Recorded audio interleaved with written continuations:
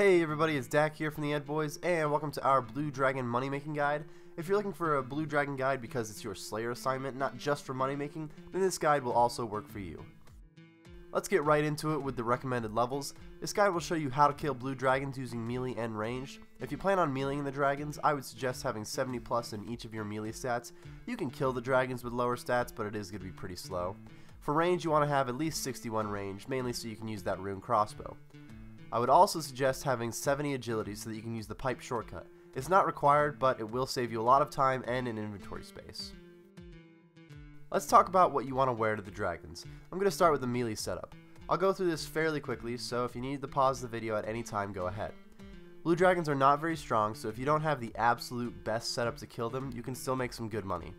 If this is your Slayer assignment, then obviously you want to be using the Slayer helm, otherwise void armor is your best bet for quick kills.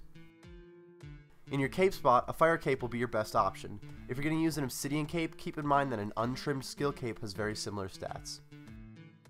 Your best bet for a necklace would be the Amulet of Fury. The glory will work fine though. You will want to use a one-handed weapon since you're going to need some sort of anti-fire shield. The Abyssal Tentacle will give you some of your quickest kills, but it is degradable, so you could just use a normal whip if you do have it. If you are using Void, then you're going to need the Void Knight top, otherwise a Bandos chestplate is your best option. Same goes for your legs. If you're using Void, then you want to wear your Void Knight robe, otherwise Bandos tassets. For your shield, you're going to want to use an anti-dragon shield. Obviously, if you already have a Dragonfire shield, that's a better option, but I would not go out and buy one just for this. Primordial boots are the best option for your feet, though dragon boots will work just fine. In your glove spot, you're going to need your Void Knight gloves. If you aren't using Void, then you want to wear Barrow's gloves.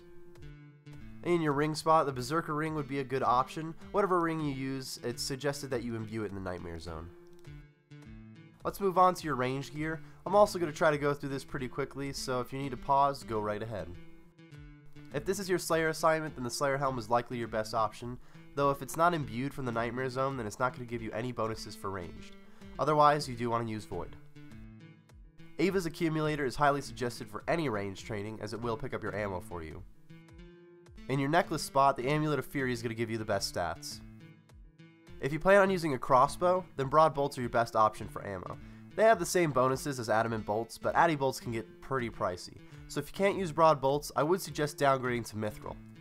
If you use the blowpipe, then mithril darts will do the job, and again are cheaper than their adamant counterpart. The blowpipe will provide you with the fastest kills, but I really don't suggest using it for this because it is very pricey to use. If you already have an Armile crossbow, then I would suggest that, but because of how expensive it is, I would not suggest buying it just for blue dragons. For your body and your legs, you want to wear your Void Knight gear, otherwise Armadile gear is your next best bet. You will be safe spotting the dragons, so you can wear your Odium Ward. You can get attacked occasionally while safe spotting, like when you're going to pick up some of the loot. So some people do use an anti-fire shield. I would suggest just using a potion instead.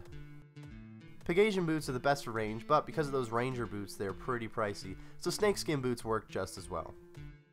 Barrow's gloves are the best for your gloves, but a combat bracelet will do the job. And for your ring spot, you want to wear an archer's ring, preferably imbued. That will double its stats. Now that you have your setup ready, you just need to prepare your inventory. For a melee setup, you only need super attack and strength potions, an anti-fire, a Falador teleport, and some food depending on your level. For your potions, I would suggest taking 2 doses of attack and strength and 1 dose of extended anti-fire, or 2 doses of regular anti-fire. These will usually last almost exactly how long the trip takes, and that'll allow you to drop the empty vials for some more inventory space. The amount of food you bring does depend on your defense and HP levels. Usually around 5 swordfish will do the job though, but if you're really looking to perfect it, it's just going to take a couple of tries for you to figure out how much food you require. For range, you don't need as much. 2 doses of range potion for the same reason you would bring 2 doses of super attack and strength. If you aren't going to wear some sort of anti-fire shield, then I would suggest bringing an anti-fire potion too, because you can take a couple of attacks, and it would be dangerous to just suddenly have a 50 hit on you from these blue dragons. I would also bring 1 to 2 swordfish for these occasional attacks, though you may find it isn't needed. Also make sure you bring your Falador teleport. I suggest using the Cavalry dungeon to fight blue dragons. It can get crowded in the dungeon, but that's because it's generally the best place to fight them. Once you have your inventory and armor ready, head over to the Cavalry dungeon from the West Falador Bank. You do need 5 agility to get over the small agility shortcut by the bank. If you don't have 70 agility, then you will have to bring a dusty key and go all the way around the dungeon to get to the blue dragons. Once you have arrived at blue dragons, if you're using melee, just have at it. I would suggest using the second room if you are using melee, as most rangers don't tend to go into that room, so you usually have less people to deal with. If you're using range, then there are a few safe spots for you, and I'll be showing you the ones I mainly use. This spot is usually the first I check. Couldn't tell you exactly why, I just do like setting up here. It only works for this dragon though, so if you're in a world that isn't filled up, you will have to move spots between dragons, but that's really not that big of a deal. This is the most efficient safe spot in my opinion. There are 2 dragons that you can fight from this spot. You can attack the one that I'm attacking now, and the one that spawns just west of me.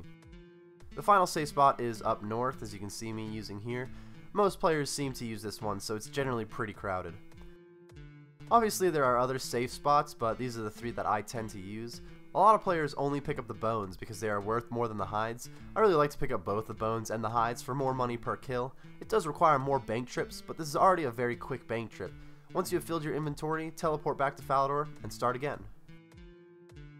If you pick up both the blue dragon hide and the dragon bones, each kill is worth between 4 and 5k, generally closer to 5k because dragon bones are pretty pricey right now. I can get about 80 kills an hour, sometimes a little less, sometimes a little more, and that's at a medium level of ranged.